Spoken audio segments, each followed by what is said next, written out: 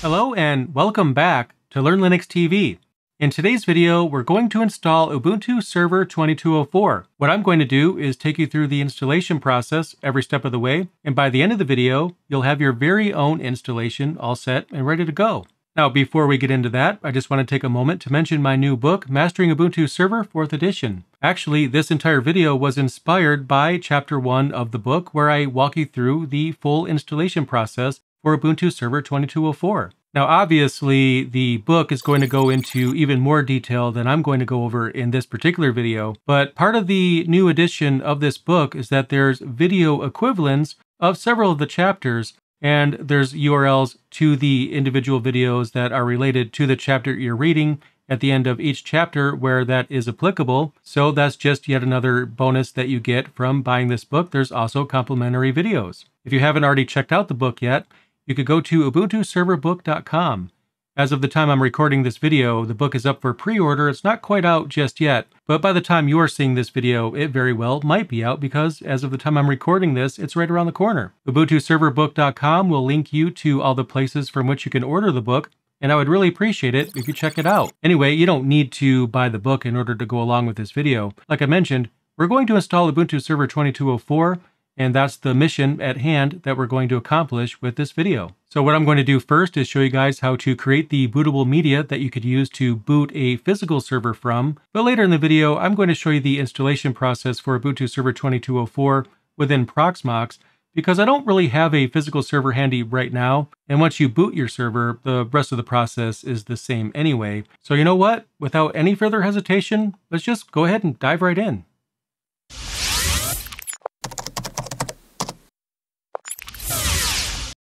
So the first thing we'll need to do is download Ubuntu Server. And to do so, we'll just go to the official website in our browser. And we can get there by just typing ubuntu.com into the address bar.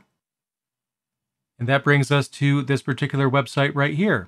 Now, of course, the layout of the website might change from time to time, but what we want to do is click where it shows download. Then we'll click on Ubuntu Server right here. Let's go to option number 2 because I want to show you how to manually install Ubuntu Server. And then we'll click on the download button right here. And as you can see, it's downloading right now. So I'm just going to wait for this to finish, and then I'll be right back. And as you can see, it's already done. If I go into my downloads directory here, you can see that I have the downloaded file. It's an ISO file, so that's what you should end up with.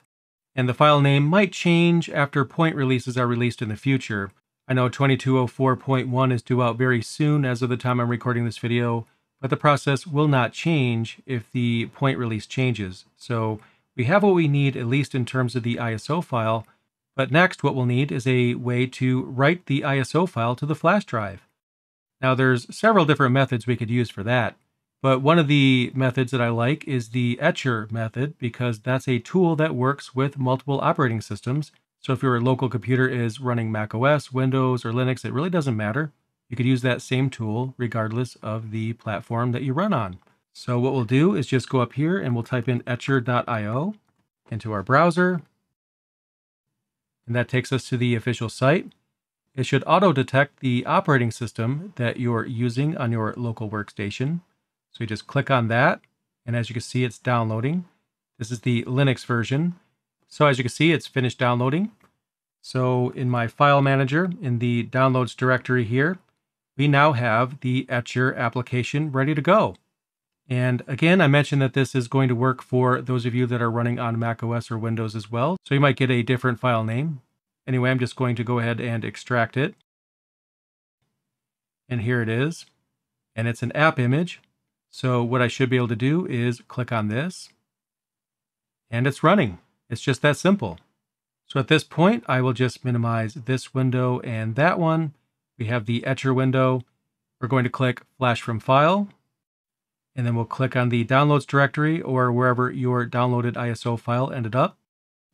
We'll click on that. We'll open it up. So step 1 is complete. Next, we need to select the target. And this is going to be our flash drive.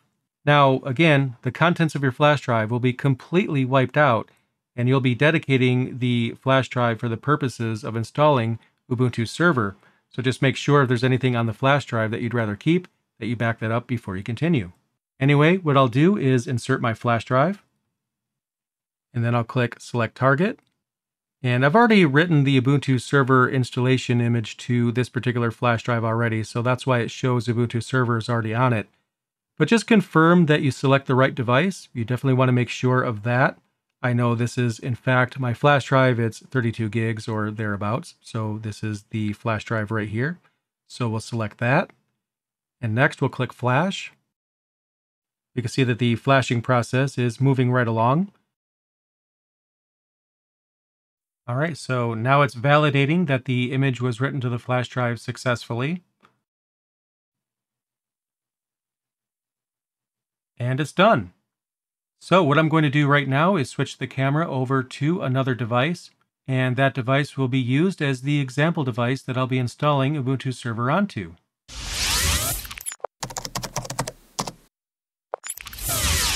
Now here I'm going to show you guys the process of installing Ubuntu Server on Proxmox because I don't have a physical server in front of me. So what you can do is just assume or pretend that I do have a server in front of me and inserted a flash drive into the USB port, pressed the appropriate key to access the boot menu, and then selected the flash drive as the boot option, which is exactly what you'll do on your end when it comes to booting into the actual installer. But for me, what I'm going to do is create a virtual machine here. So I guess if you're also using Proxmox, then this is, well, right up your alley. Anyway, I'll just go ahead and accept the defaults for most of this. I'll just call this Ubuntu Server. Then for the operating system, what I'll do on my end is just choose the appropriate repository that contains my ISO images. I've already downloaded Ubuntu Server to Proxmox, so it should have it here. And if I scroll down, you can see it right here. There's the live server image. And then for this, I will leave all of that at the defaults. Same here. For CPU, I will crank that up to 4. Just want to make sure that the installation goes reasonably fast for this particular tutorial. For memory, I think 2 gigs is fine, but you know what? I'll just bump that up to 4 gigs. So that should be fine for that. I'll choose my VM network. And again, you shouldn't have to do any of this if you are installing on a physical server, but I want to make sure that I have something to show you. So anyway, I'll click Next. I'll start the virtual machine as soon as it's created. And we can see right here that it's being created right now. And it's actually already starting up. So here we can see the very first screen. I'm just going to press Enter to bypass this right here. Now we're starting up. So this is what you should see on a physical server right here. This is a virtual display on Proxmox, so it's close to the same thing. Anyway, here on the initial screen, we're choosing our language. So basically, you just choose your language, whatever your local language happens to be. For me, it auto-detected English, which is correct. So I'll press Enter. And anytime you see this message right here, it's basically just giving you the opportunity to download the newest version of the installer. So you should always do this. So I'll just use the up arrow here, and then I'll select the option Update to the new installer.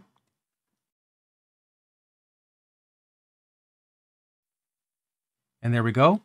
So next, we're going to choose the default layout for our keyboard. You can go up here by pressing the up arrow and select a different layout if it's different for you, but I'll leave mine on English, and I'll select Done.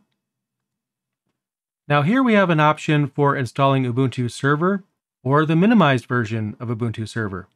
The minimized version actually has a smaller footprint and fewer packages included by default. I'm not going to recommend that you choose that option this time around, especially if you are following along with the book. Reason being, I don't want to remove any features from Ubuntu Server. I want to teach you guys Ubuntu Server as it's intended. So we'll leave it on Ubuntu Server for this particular selection. But in the future, if you want a more minimized version, especially where install size is important, you might want to explore the minimized version and how it differs. Anyway, I'll press Enter. And here it's actually going to get an IP address via DHCP. and it's already grabbed one. It ends in 219, as you can see right here. And if you want to create a static IP assignment, you can do that. You can go up here and select your interface, and then you can edit this accordingly. So for example, edit IPv4. You could drop this down to manual if you want to set a static IP. And then you fill out the values right here that corresponds to what the IP assignment should be in your network. I'm going to cancel this though, and keep it simple and just keep DHCP for now. You can always change this later, and in the book, it actually shows you how to create a manual IP assignment. So I would recommend that you choose the DHCP option and then customize later according to your needs. So I'll go down here to Done and press Enter. If you have a proxy, then you know you have a proxy. And in that case, you should know what to enter right here for the proxy address. But if you don't have a proxy, which is going to be the majority of you, you could just leave this blank. For the mirror address, I recommend just keeping whatever is auto-selected here. So let's press Enter. And we're going to default to using the entire disk. And then let's go down to Done and press Enter. Now it's giving us a summary of all of these selections that we've made so far. And everything looks good to me, so I'll press Enter on Done.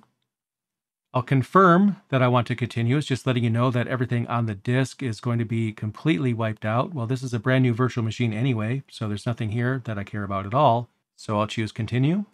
Next, we could type in our name. So I'll just type in mine right here. For the server name, I'll call mine Ubuntu-Server. You should probably come up with a more, well, descriptive name, because if you actually get into file sharing, this is the name that will show up with the other nodes in your network. So you might want to make sure that you choose a name that corresponds to the server's use case, but you could always change it later. So I'll press Tab and choose a username. I'll just use J, just like that. And then the password, let's set a password. And then again. And then we can arrow down to Done and press Enter. Now, I do recommend this option right here, Install OpenSSH Server. So you can press space to select that option. If you have an SSH key, you can import it here. I'm going to skip that for now, at least to keep it simple. And let's go down to Done and press Enter. And here we have a bunch of additional options for things that we can install. These are snap packages, something that I covered later in the book if you're following along with the book. I'm not going to choose any of these. I'll just press Tab and go down to Done. And now Ubuntu Server is installing. I'll let it finish, and then I'll be right back. And now the process is complete. You can see the Reboot Now option has appeared at the bottom. So what I'm going to do is just tab down to Reboot Now and press Enter. That's going to actually reboot the entire server. And if this works, we should have an Ubuntu Server installation ready to go. And it's telling me to press Enter, which I'll do right now. And now our instance is rebooting. Now, as it's booting up, you might see several messages being interrupted by Cloud Init output, which is normal. Cloud Init runs during the very first boot, which it's done, and it's actually ready to go. I can press Enter right here, and that'll bring up the login prompt. And there it is. So I can log in with the user that I created during the installation process. And now I'm logged in to the server. And there you go. Now you have your very own installation of Ubuntu Server all set and ready to go. So thank you guys so much for watching. I really appreciate it. Go ahead and subscribe if you haven't already done so, and I'll see you again next time.